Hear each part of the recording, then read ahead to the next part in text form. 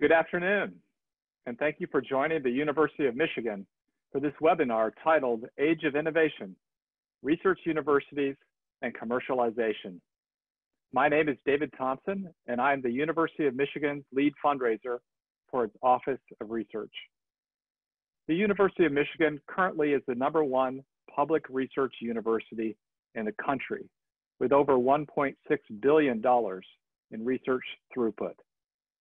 One of the serious questions all research institutions are facing today is how does research turn into or translate into tangible societal value? A significant part of the answer to that question at major research universities, and the University of Michigan not excepted, is in the effectiveness of its research translation and commercialization office. That office at Michigan is called the Office of Technology Transfer. Today, we will hear from the Associate Vice President for Research, Technology Transfer, and Innovation Partnerships, Dr. Kelly Sexton, and her guests as they discuss the University of Michigan's new initiatives and activities designed to accelerate the commercialization of its research discoveries and to catalyze new startup success in this age of innovation. Dr. Sexton, thank you for joining us. Hi, David, and thank you for that great introduction. And thank you, everybody, for joining us for this afternoon's event. So I'm really excited for the opportunity to share with you all some of the initiatives we have underway at U of M to accelerate the commercialization of our research discoveries and catalyze startup success. At U of M Tech Transfer, we have a simple mission statement, and it's that we are inspired to redefine how world-class university research can fuel a region and solve the world's greatest challenges. And I want to start by talking a bit about what it is that makes University of Michigan so uniquely special when it comes to innovation. So first, we're huge.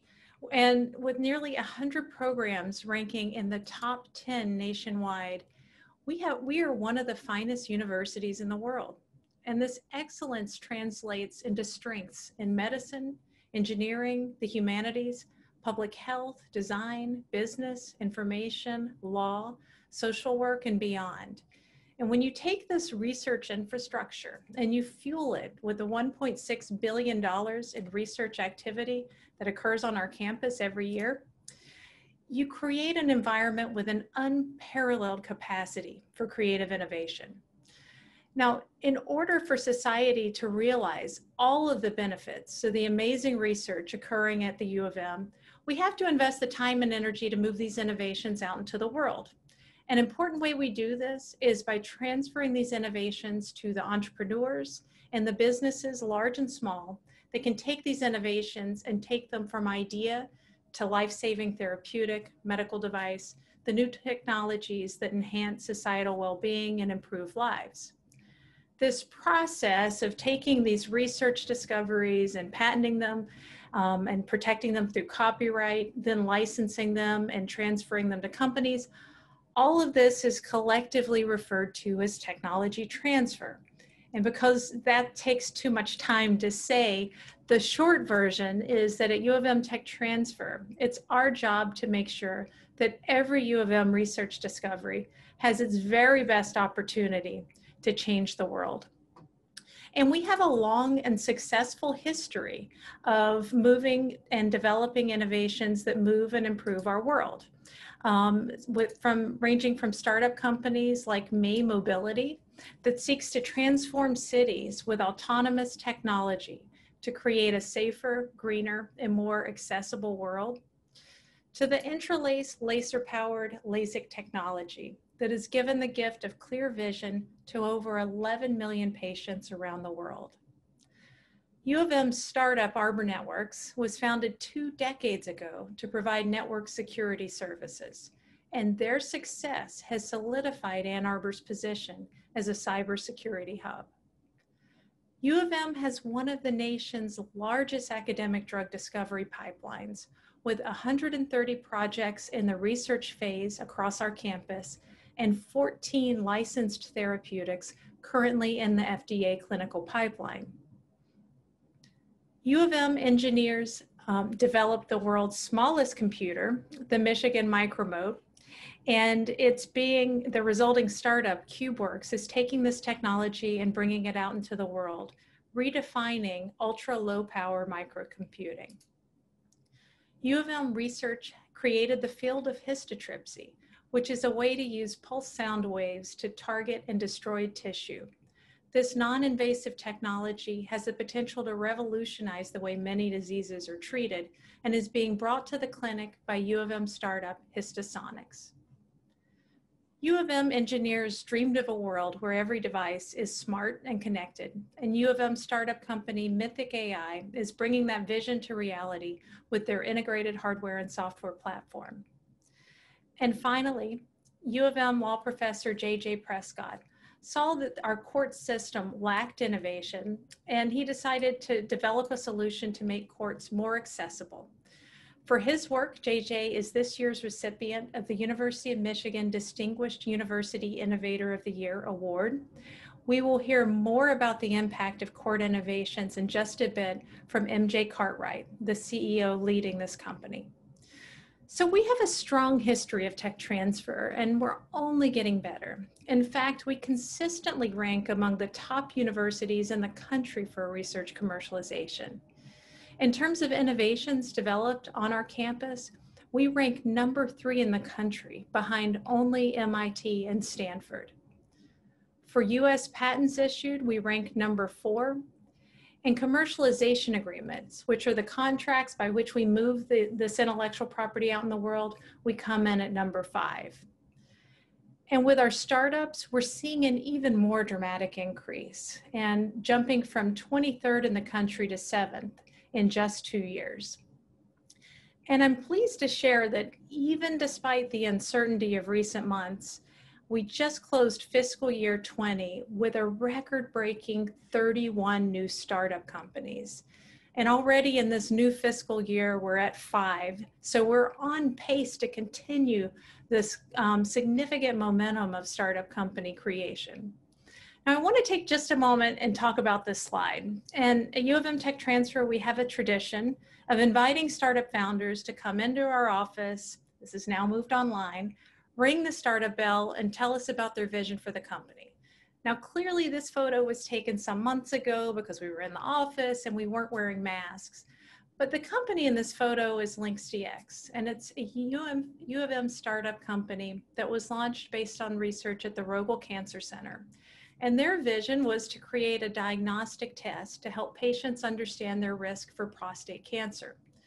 Well, a lot changed in the world since the day that bell was rung earlier this spring, and LynxDX saw the need for COVID testing in our community and decided to use their technical and business capacity to provide saliva-based COVID testing for nursing homes around our state. And just last week, the U of M Board of Regents approved having LynxDX provide the greatly needed additional testing capacity for our campus, to help keep our campus community safe as we work to deliver on our mission of providing outstanding education and research as best as possible in the face of this pandemic. And to me, this story illustrates why startup companies are so important.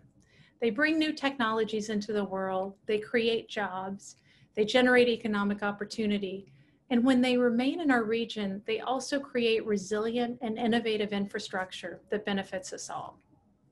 So what does it take to augment our innovation ecosystem and supercharge our startup efforts? One of the keys to our future success lies in our ability to increase the availability of capital for U of M startups. Now, we all know that venture capital, which is the fuel that startup companies need to grow and scale their business, tends to be clustered on the coasts. In fact, just 3 states, California, Massachusetts, and New York, account for 75% of all venture capital dollars invested in startups in our country. And so what this means for our region is that for a startup company founded in the Great Lakes region, it will take, on average, 2 years longer to raise their first $500,000 in funding as compared to a startup company on the coast. And this challenging situation does result in us losing some really promising U of M startup companies who choose to leave our region for more investment-rich environments. And while we can't solve the capital problem single-handedly for our region, we have a hypothesis that if we can provide patient, risk-tolerant capital to the most promising tech transfer startups, we can help them to de-risk their business, making them more attractive to both local and national investors, decreasing the friction and accelerating their success. And that is the premise behind the Accelerate Blue Fund, which is an early stage startup fund for promising University of Michigan tech-focused startup companies. The Accelerate Blue Fund was launched in October of 2019, and we have a near-term goal of raising a $2 million first close through philanthropy. Now, the reason we're raising this through philanthropy is because it allows us to create what we hope will become an evergreen source of funding for University of Michigan startups for decades into the future. And it allows us to use the existing tech transfer infrastructure that we have in place. For Accelerate Blue portfolio companies, whenever they have a successful exit, all of the returns will flow back into the Accelerate Blue Fund to facilitate future investments. And it is never easy to raise a first fund, and the pandemic has certainly created challenges for us in this effort. But I continue to believe that now is the time to lean in to support the U of M startup pipeline. And I'm pleased to share that many friends and alums of the university agree with this premise. And we have actually raised over $1.1 million in funding for Accelerate Blue. And I want to thank the generosity of University of Michigan alums, friends at the university, as well as Amazon Web Services for making donations to help us pass this halfway mark to reaching our first close. And I want to emphasize that Accelerate Blue is just one component of our commitment to preeminence in university research commercialization. And so with that, it is my pleasure to invite MJ Cartwright to tell you about her experience launching and leading a U of M startup.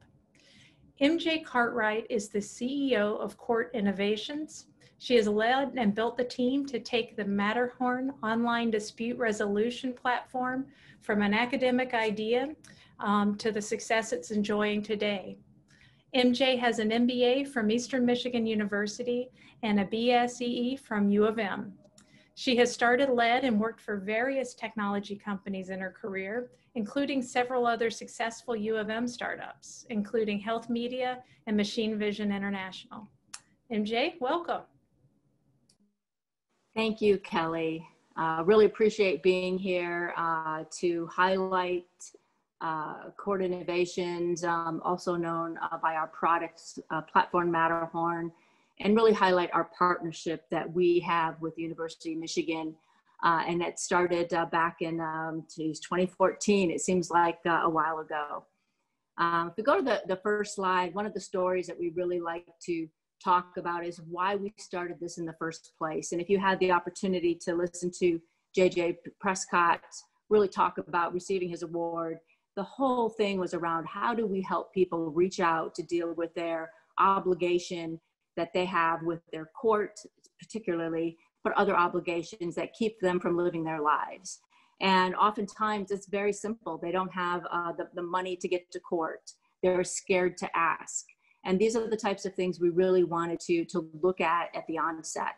And who really knew that, at least at that point in time, that health concerns would be an issue and the courts would indeed be closing down as far as their physical building, and they would have to access their courts online.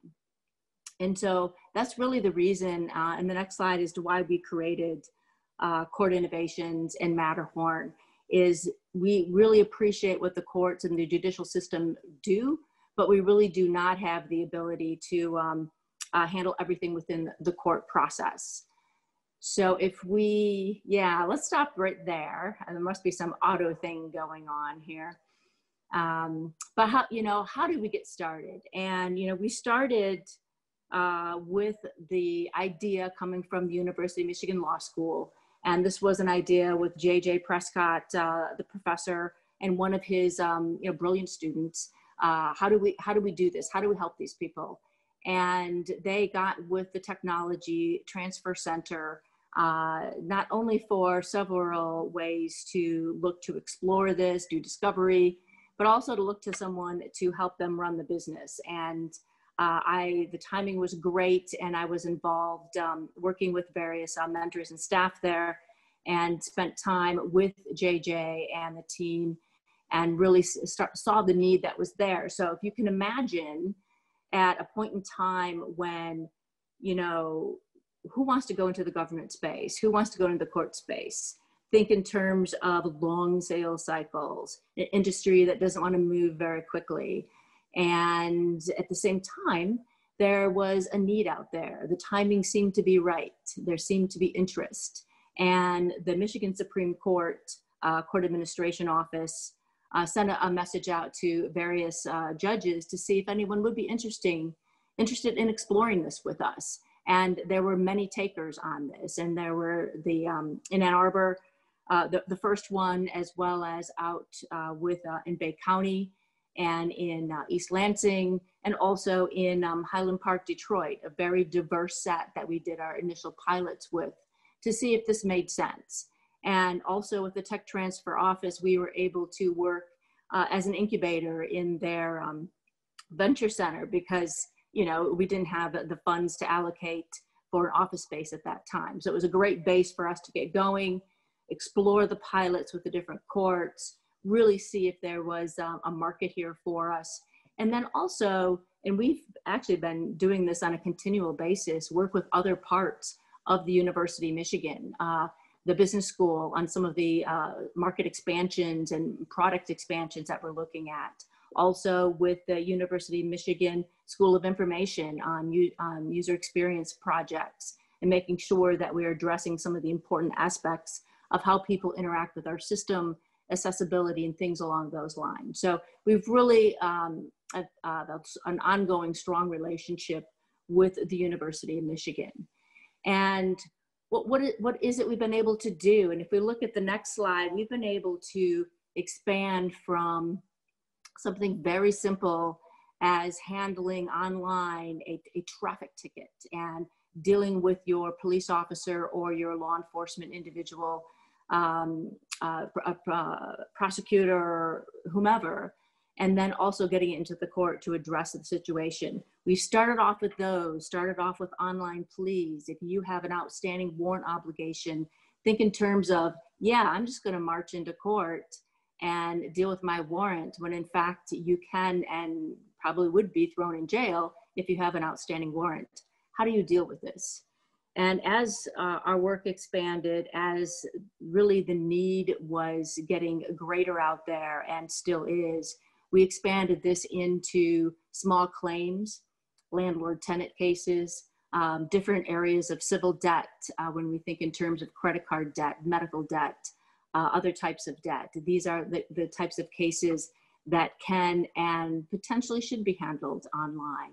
We've also moved into family cases. So think in terms of domestic relations, and you have two parties who really need to stay apart from each other when they're working through a divorce or child custody or parenting time agreements before a divorce decree, and then also after a divorce decree.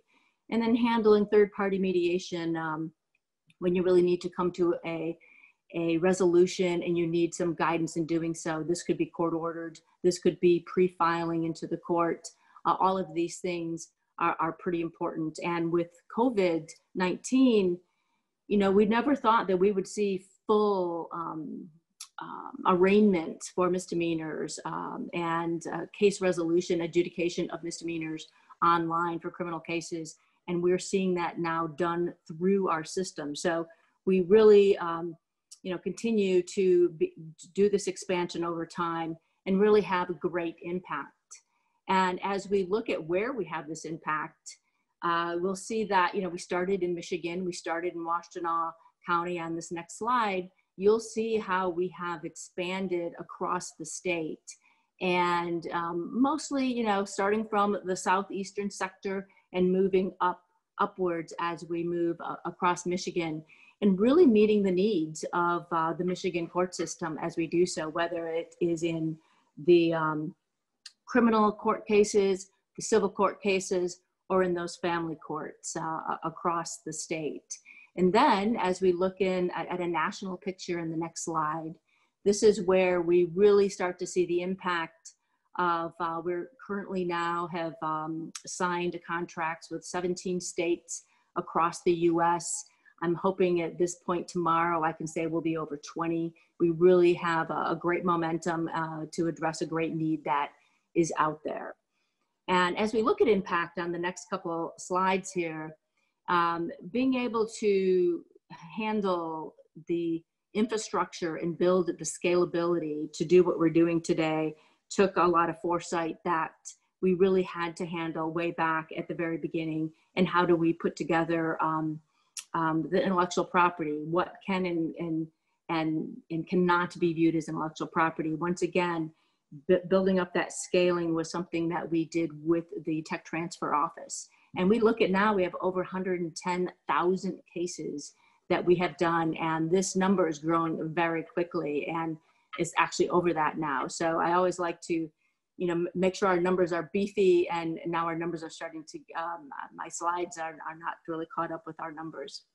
And as we look at some very specific impact, societal impact and community impact on this next slide, we will see that when we talk to people who have not been able to deal with the court system, 40% of the people, it's been 39 and it's been ratcheting up with COVID-19. This is an astonishing number that this many people would not have been able to handle their case online if it wasn't for the technology Matterhorn that we're dealing with today. And as we look at savings, think in terms of just court savings alone being 80% of time savings for the court staff, over 90% of payments being paid off, cases closed, and people can move on with their lives in 30 days. And these are numbers that really have not been seen in the court system for decades. And then we really always look at, all right, are we building a system that can really drive people to come to it? I mean, you want people to recommend it, and we're finding that to be true. You want people to feel that their case was handled fairly. Very tough question to ask, but a very important question to ask.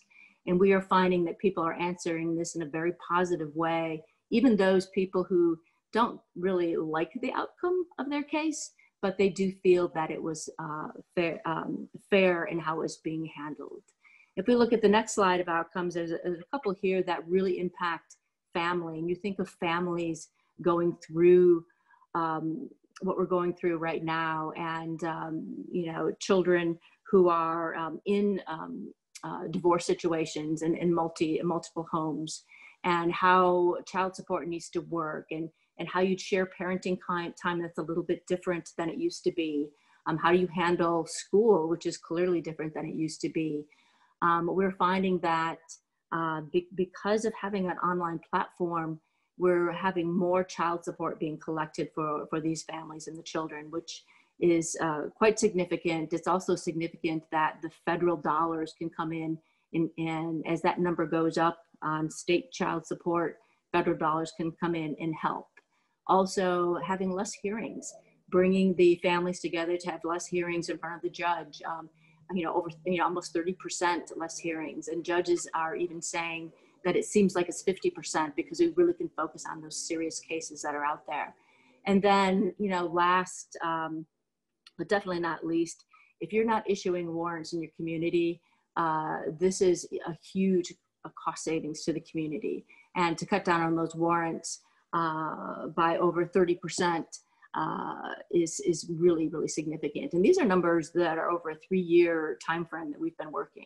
And the numbers I showed on the last slide were over a 6-year time frame. So there's really significant data that's really proving that this is the right time for this type of technology. As we look at the next slide, and we can see what this really means to the people that we're working with. And this is significant. So if you can imagine our team, and our team as we work today, we have a Monday morning huddle. We get together all in our homes, and we do get together periodically in the office safely. But when we are in our homes working away, we go right to looking at these impact statements. What are people saying? What impact are we having? What difference are we making in their lives? And I want to point out just a few things here, because to know that you have this ability during a pandemic, we're getting incredible feedback on that. The other is there's a lot of discussion that senior citizens and the older population aren't able to deal with technology. And in fact, what we're finding is that the older population, they aren't as mobile, and having the technology available for them in particular has been very helpful for them to resolve their case and really move forward with their lives. So that's kind of an overview of Matterhorn, what we've been able to do, and starting from those really, really early days of growing the business with the Office of Technology Transfer, and quite frankly, still working with the Office of Technology Transfer at the University of Michigan. Wonderful. Thank you, MJ. So now I would like to invite to join us Mike Sarathakis, Director of the Venture Center, and also Managing Director of the Accelerate Blue Fund. Mike brings over 30 years of entrepreneurial, senior management, and venture fund experience in both the public and private sectors. Before joining U of M, he was the Vice President of Business Acceleration at the Michigan Economic Development Corporation, where he oversaw a $250 million portfolio of investments in over 150 early-stage tech companies. Before that, he was an Assistant Vice President in Forest Health Services, where he managed a $50 million corporate venture fund that focused on life sciences, IT, and manufacturing opportunities. Hi, Mike. Welcome. Hi, Kelly. It's great to be here. Great. So, Mike, thanks for joining us. Can you tell us a bit about the organization of the Venture Center and how your team supports the launch of U of M startups? And also give us a sense of the size of the University of Michigan startup pipeline. Sure, thanks. So the Venture Center, in close collaboration with the Tech Transfer licensing team, supports research projects from all three University of Michigan campuses in Ann Arbor, Flint, and Dearborn that have the potential to be commercialized via a new startup opportunity.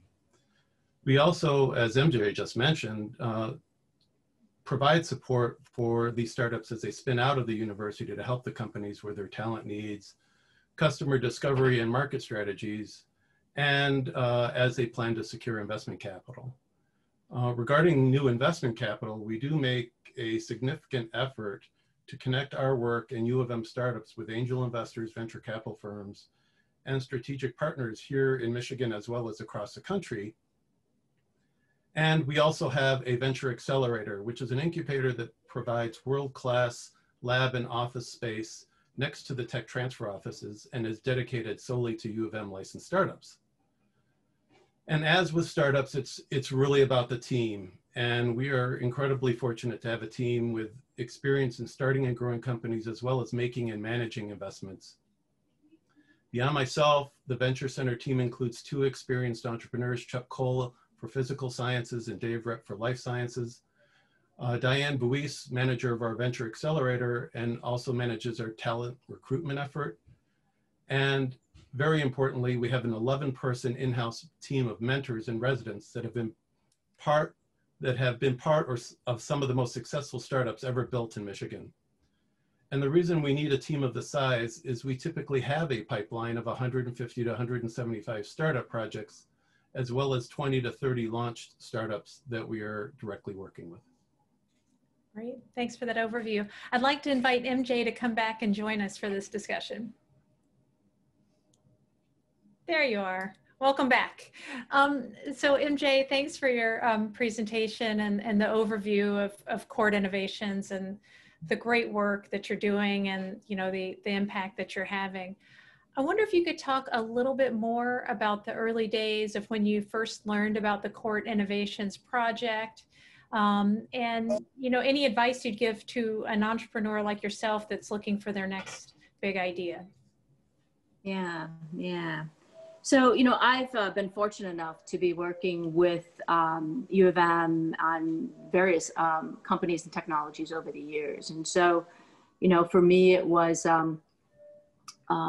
working that network. And I think that's an important aspect for others, is leveraging the network that U of M has, and especially the tech transfer office.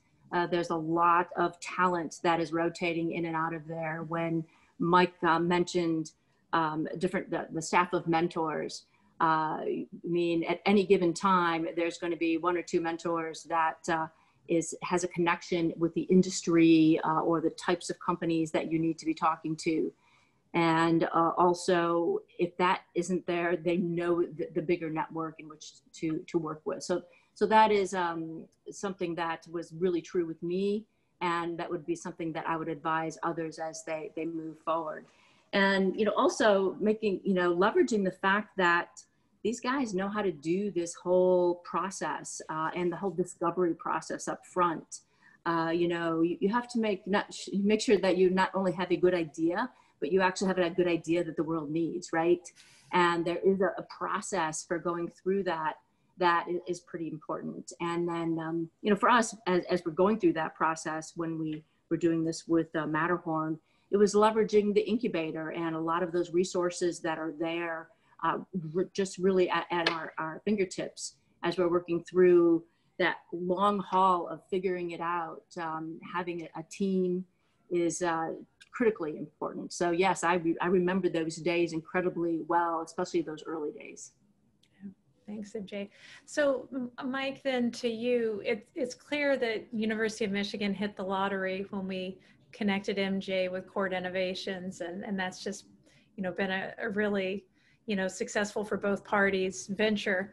Can you talk a bit about how your team goes about finding other great entrepreneurs and connecting them with projects in the hopes that they'll one day become a startup? Sure, and you're right.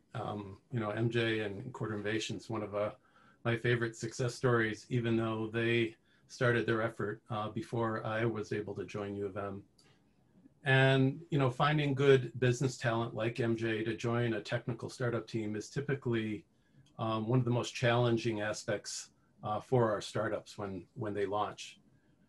We have incredible technical and research talent at the university, but most faculty and graduate students who are involved with the startup don't have significant business experience.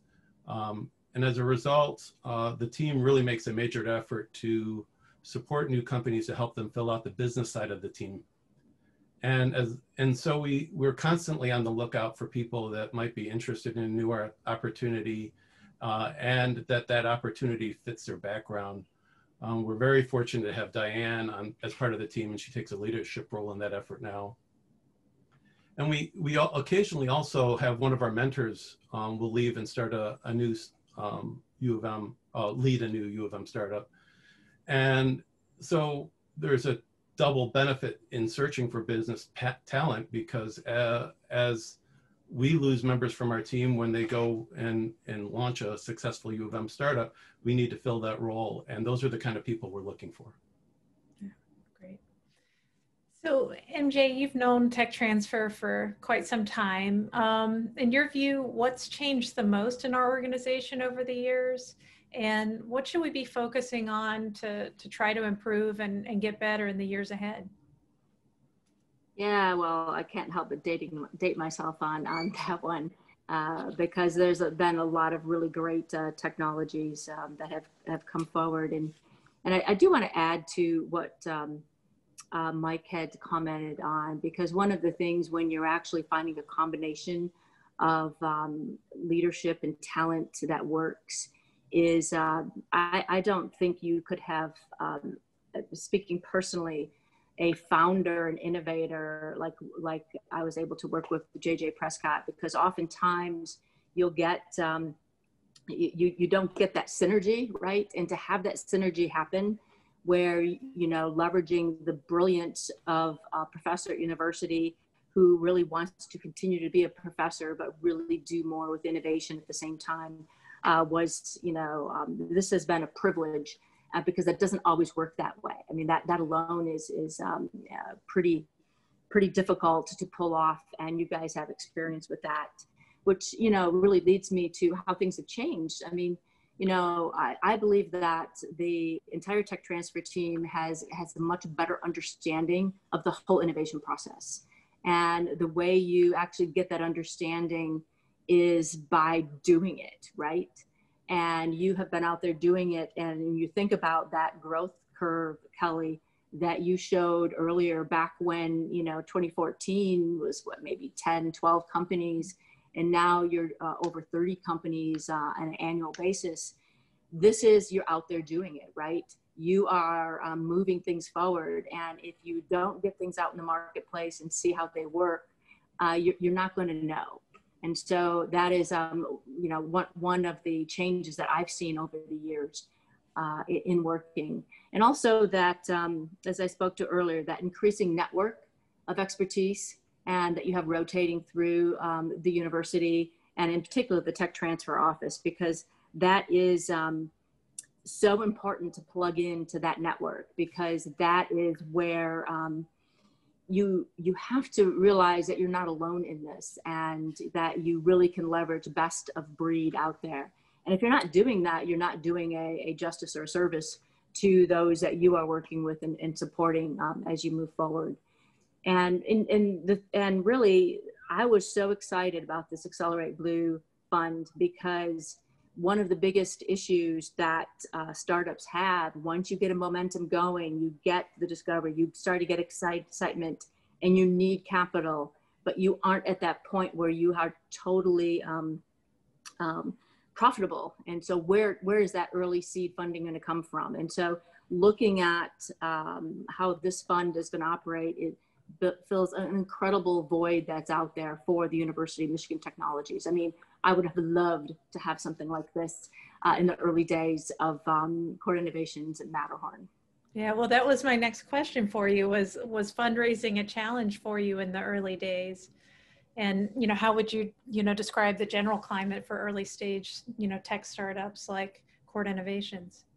Yeah, you know, getting capital is always, you know, for new technologies, a challenge. And, you know, with COVID-19, you know, you see the funds, you know, really, you know, doing, which I think is the right thing, focusing on their current portfolio and making sure that they're supported as they move forward. But that does leave less capital for the startups and the pre-seed fund. So when we, you know, were moving forward, we had to be creative in our funding. The Accelerate Blue Fund wasn't there. And so, you know, we were you know, going about our Series A of getting investors, getting impact investors and impact funds to look at us, as well as some equity crowdsourcing. So we have been very creative in our funding to get us to that next stage of having enough capital to make that impact that we need to have out there. Yeah. So you mentioned how investors now are focusing on their existing portfolios. So question to Mike, is Accelerate Blue still relevant right now? What are your thoughts about the need for it? No, it's not relevant at all. No. Sorry, I have to say that. No, Accelerate Blue, you know, in the time of what's going on in the world with COVID-19, I think is even more relevant. As MJ said, early stage funding is always challenging. And most investors and venture firms have become more conservative in looking at new startup investments, and rightly so they can support their current portfolios because the future is uncertain. So as a result, for the time being, and likely even after COVID, high-risk patient capital will become even more scarce than it was before. And, you know, as you mentioned earlier, Kelly, Accelerate Blue Fund can't solve the funding challenge for all startups in Michigan, but the fund can help address this issue for U of M startups that we help spin out. And that's really why we're so excited to have recently passed the $1 million mark that you mentioned in a previous panel in our fundraising efforts, even during these challenging times, because it's really an endorsement of what we're trying to do. Great, thank you. Well, I'd like to ask our colleague David Thompson to rejoin us and maybe bring us some questions from the audience. Hi, David. Hi, Kelly. Great conversation and nice to be with each of you. I just want to take a moment. Several of you have provided some questions to the panelists, and I'm going to try to curate those and ask a few of those questions of each person. This question is for Mike. It's from an alumnus and an investor. And the question is, how can I learn more about University of Michigan startups? So this is one of my favorite questions. So first of all, myself and the team, we're happy to meet with any investor that may have an interest in U of M startups. So please feel free to go to our website and contact us. I believe there's going to be a follow-up email to this presentation, so you'll have some contact information in there, and we're happy to have a discussion. One of the tools we use to communicate our pipeline, which is quite robust, is a quarterly report that is creatively called the Quarterly Pipeline Report that provides a high-level overview of all the projects we're working on, as well as U of M startups that are actively fundraising and have given us their permission to include them in the report.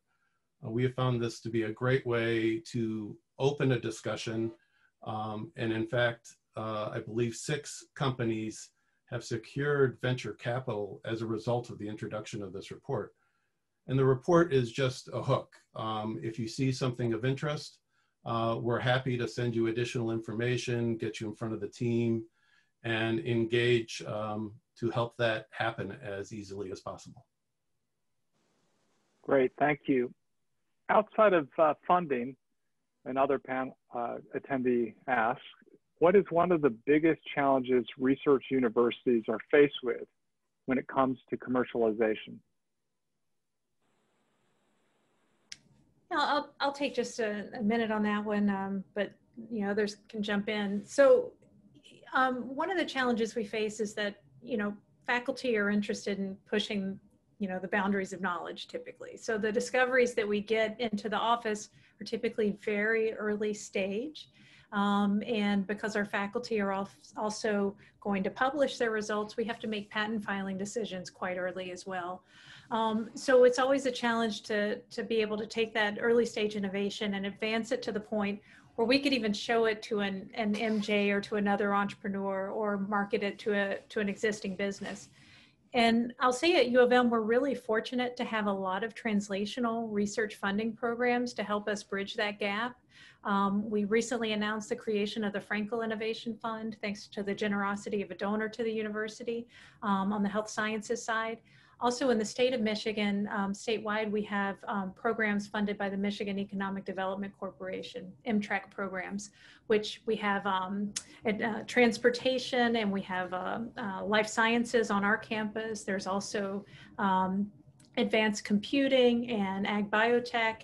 And all of these together help all of the universities in our state have this opportunity to advance their most promising technologies towards license. So that's one of the biggest issues that I see, and I think we've done a really good job in the region, and I think the programs we've developed should be the envy of most other states. I'd like to jump in there too. What the MEDC does for us, and they also support our mentor program, the T3N program it's called.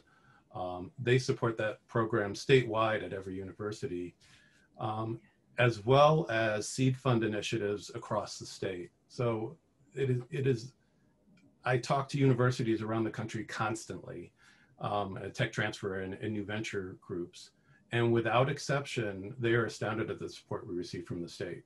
And we get that because of the challenges we're dealing with, being in the middle of the country and not having the resources that the coasts have. So You know, and those things help with funding and talent and the real challenges that, you know, MJ has articulated in growing court innovations.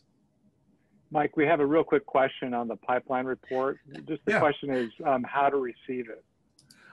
So we need to meet with people before we put them on the list, just to make sure they're qualified, because Michigan typically does have a small piece of equity in the startups that we're supporting. And so we have to follow SEC guidelines.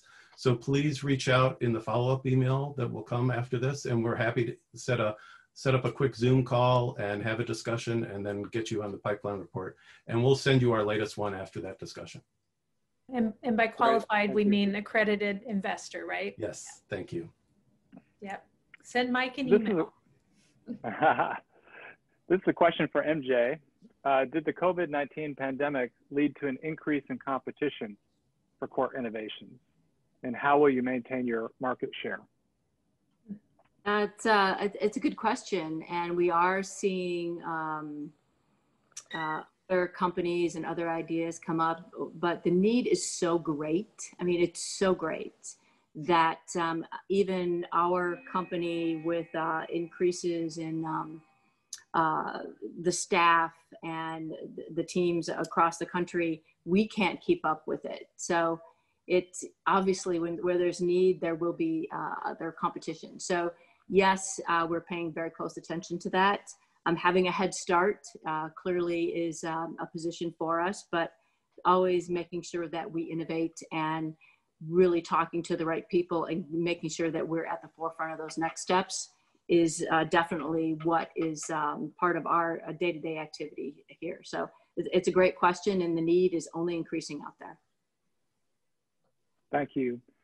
So there's several questions about the University of Michigan entrepreneurial ecosystem. And so I wonder, Kelly, if maybe you could sort of in broad strokes frame where the Office of Technology Transfer sits in the ecosystem. Sure, and I sometimes describe it as there's essentially two entrepreneurial ecosystems on campus. You have the student entrepreneurial programming, and the University of Michigan absolutely excels at that. In 2018, we were ranked the #1 university for undergraduate entrepreneurial programming. And that is largely decentralized. It occurs at the colleges, which makes perfect sense because that's where the courses occur. And across campus, we do have an entrepreneurship minor that is offered. Our tech transfer sits on the other side, which is the research enterprise side of the University of Michigan. And so we primarily interface with faculty, staff, and graduate students. And that's where we sit. So it's really for us, everything starts with the research discoveries that are generated by that $1.6 billion in activity. And I saw a question that was put in, are there undergraduate pitch competitions at the U of M? And oh my gosh, yes, there are undergraduate pitch competitions at U of M. And we have a really vibrant undergrad startup scene and a really vibrant tech transfer startup scene. There is intersections between the two, but you know, we're focused on the research side. Thank you. Just in terms of spinning out a startup, what's the typical timeline for a startup? Well, that's a tough question because we represent all 19 schools. So spinning out a startup based on a therapeutic or a startup based on having an impact in the legal field or a startup in network security are very different things. The beauty of what we do at the office is that it's not a cookie cutter. And so we can provide essentially a service that accelerates, but also incubates that project so that when it's the right time to launch, we'll launch them. And that can be a decade. We just signed a license with a company. I don't know if we can talk about it publicly yet, but 3 directors before me worked on that project. So we're really excited to see that finally transpire, and it's in the materials and energy space. So it's, you know, we don't have a typical, and honestly, we don't want to have a typical. Obviously, software startups, for example, typically spin out faster than hard sciences like, you know, therapeutics or medical device or hard engineering, you know, projects. For those that might be sort of new to technology transfer, can you just walk us through, Mike, a little bit of the decision-making process between license versus startup and some of the basic mechanics of each? Sure. So, you know, it touches on many of the things that we've discussed previously. It's about building getting the technology within the research enterprise to a stage where commercialization makes sense. And then exploring the opportunity, and often by taking advantage of these great programs that we've already talked about inside the university, to do customer discovery and market discovery, and federal programs where our engineering school oversees something called I-Core, where you're talking to 100 potential customers and saying, is there a there? And then, as we spoke previously, building the teams around that and putting in the right plans for funding, go to market, etc. But oftentimes, one of those projects, and we don't launch all the projects that I've talked about in our pipeline as startups, oftentimes we discover in the process that a better path is to license to industry or potentially to open source a discovery, because there's really not a way we can commercialize it for a variety of reasons. And sometimes, you know, it's like, you know, there's just not a lot of traction there. So let's save everybody time and do some publications, if that makes sense, to get the word out on the work that's been done, and go back to the drawing board and work on another project if the faculty member and the grad teams have interest in, you know, exploring another opportunity. Kelly, someone has asked why the University of Michigan is lagging compared to its coastal peers in scale and impact of its commercialization efforts. Yeah, I'm going to assume they put in that question before they saw my presentation. Because the answer is we're not lagging. We're competing with the very best universities in the country in this effort. University of Michigan faculty and the research community, you know, are putting forth an incredible number of innovations, and we've built over the years a really strong infrastructure to support them, great translational research funding programs, and great connections like the Mentor in Residence program that Mike runs. And all of these things are really coming together and helping us to accelerate. I think the areas where, you know, there's a gap is around funding for early stage startup companies. And I think, you know, we're making great strides in, you know, addressing that gap. And I think we're going to continue to launch great programs like that to try to address it and, you know, try to compete with the very best. If I could jump in too. Can I jump in just a little bit there? So Kelly had a great conversation with the president this morning. And one of the things he talked about was the cultural shift in universities, not just at U of M, but across the country, in regard to embracing that commercialization of research is one of the most viable paths to getting the work we do at the university out to impact society. And honestly, the university historically hasn't embraced that in a proactive, outward-looking way, especially, you know, most universities didn't, as tech transfer offices were formed back in the early 80s. There has been a shift at the University of Michigan for sure in embracing this and also being much more outward facing. So we go to conferences now, hopefully soon again when that day comes, or we're doing them online, to engage with investors and engage with strategics and understand what other research organizations are doing. And we just didn't get the word out, honestly, on what we were doing. And we're taking some pride and ownership in that through the work we do now. So one of the clear beneficiaries of a well-oiled Office of Technology Transfer office is society. And listening to you, MJ, just clear that technologies applied to the commercialization process can really benefit real people in our communities, in our state, region, and maybe the entire country and world. We have one person that's asked, how does the university benefit, specifically financially? The faculty, the staff, who gets the benefits, and how does that work? Yeah, great question. And it's one of the great things about working in tech transfer. So the revenue that we generate goes two places. One, it goes to inventors to reward them for their efforts and to incentivize them to keep inventing and to engage in what is really an extracurricular activity for them. That is actually mandated by federal law called the Bayh-Dole Act. Congress wanted universities to incentivize their faculty and staff to engage in that activity. The second place it goes is to reinvest in our research and innovation here on campus. And so it's wonderful to be able to generate revenue for the university that goes back in and supports our research enterprise in that way. So every time MJ sends us a check, it goes two places, to the creators and inventors, and then also to campus to reinvest in research and make us even better for the future. So this might be a good last question to end on.